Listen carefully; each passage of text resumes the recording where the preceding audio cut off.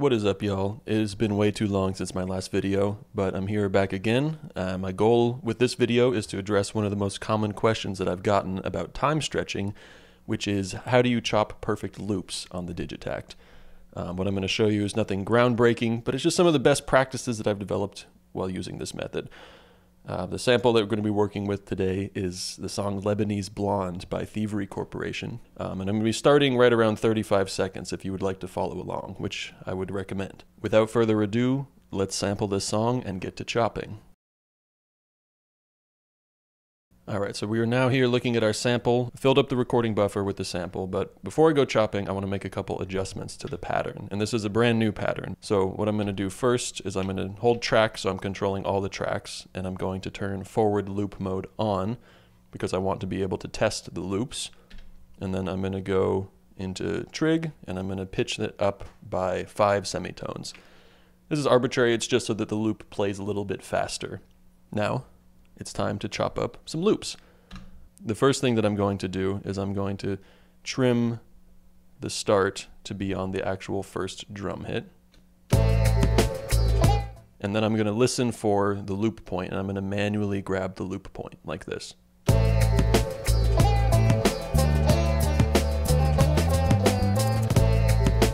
So while I'm doing that, I was keeping my eye on where it looks like that loop point is, and I'm like, oh, it seems like it's right around here, so let's test that.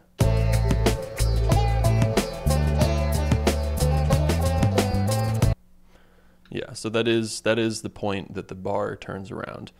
So what I'm going to do is I'm going to chop that. I'm going to say yes, yes, and now I'm going to name the sample. I'll show you the naming convention that I use, which is this. I say the date, 3/18, and then the name, let's call this Blonde, because it's Lebanese Blonde, and then I go -1, because this is the first chop.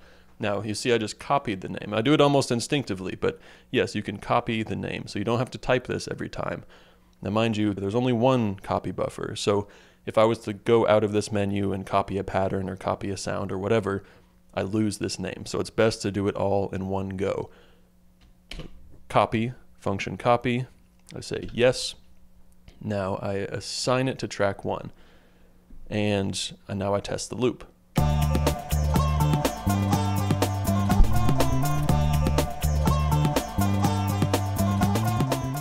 So it works. Now, an important thing to note, once you start doing this, do not leave this menu because you will lose your start and end points, which is very irritating. The whole point of this is we want to keep the start and end points. Now that we have this loop and it was successful, I'm going to take the start point, move it all the way to the end point. It only lets me move it to the end point. And then I'm going to move the end point to where I think the next bar is, which is maybe like right here. I don't know. So let's test it.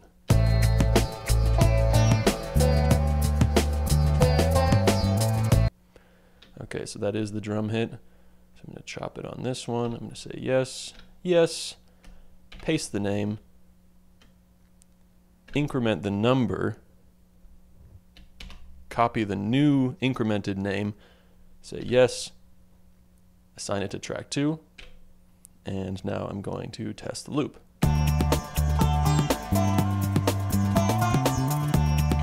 And the loop works.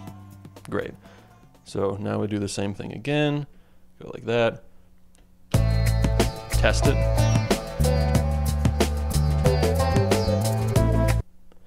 So this sample is pretty easy to chop, but not all samples are that easy. You're going to mess it up inevitably. So let's walk through how to deal with when you mess up chopping a loop. So this one, I already know this is not really a perfect loop, but I'm just going to say yes, yes, paste the name, increment the name, copy the incremented name, and now I want to say yes and save this to track 3. Now when I go to test the loop, you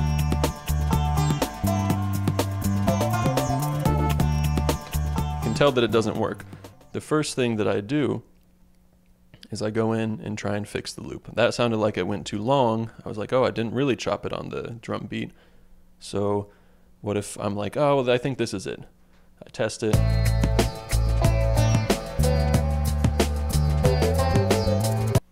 Well, I can hear I got some of that in there, so I'm going to just chop it right here. Say yes, yes, paste the name, keep the same name so that when I save this, I'm overwriting that bad sample.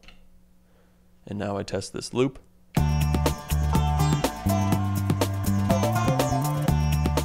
If it works, save it, and if not, try again. Now the question is, maybe you do this a couple times, what happens to these bad loops?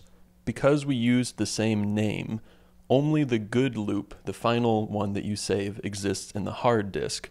However, the bad loops still exist in the RAM of the project.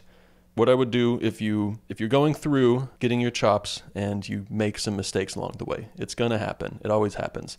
I recommend don't leave this menu, finish your chops once you get them right, then at the end, go into your RAM so I can see, oh, there's 2 of blonde 3.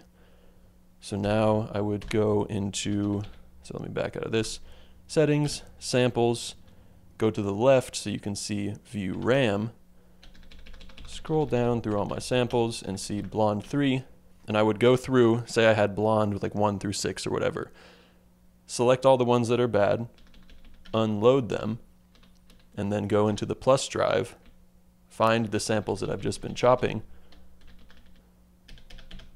and then I would load, basically select copies of the samples that already exist that I know are good and load them to the project. And that's going to fill in the gaps, because when you leave gaps here, the next time you chop a sample, it's going to go into the gap. That's the way that it works, which is, I can see why they did it that way, but you want to fill in these gaps. So guys, that is essentially it. A couple things to note is that this is a message for Elektron. If it just looped in this menu, we wouldn't have to do all this rigmarole. We would just be able to test the loop in here without ever having to worry about saving a bad loop.